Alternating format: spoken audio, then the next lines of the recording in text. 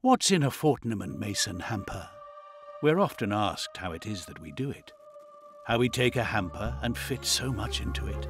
The history, the mystery, the who, what and where.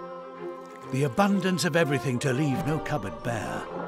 Packed with lashings and lashings and lashings of lots, and less than a pinch of things it has not. Loved by him and by her and by them and by Jove. With a feast this ginormous you may need a new stove. So how on earth do we do it? Well, there's no secret here. We've been perfecting them now for some 300 years.